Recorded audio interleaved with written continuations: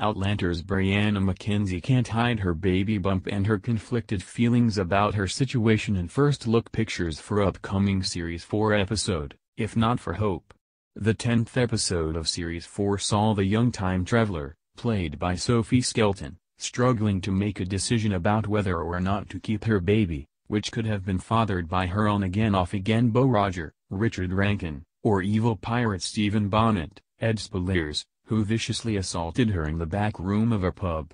Mum Claire, Katrina Balfe, offered to support her, no matter what she decided to do, and Brianna ultimately opted to keep the baby, and it appears the little un is eager to make their presence felt.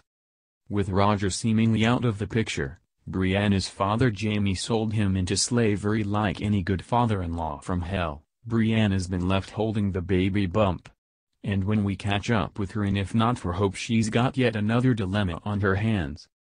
Just as she's getting settled with Aunt Jocasta, Maria Doyle Kennedy, at River Run, a new suitor, played by Lord of the Rings star Billy Boyd, no less, arrives, and seems keen to be the husband society so desperately thinks Brianna needs. While she's fighting her own battles, you go girl, in the drawing room, Jamie, Claire and young Ian are on a mission to right a wrong. The trio set off in search of poor old Roger, who's nowhere to be found in the new images.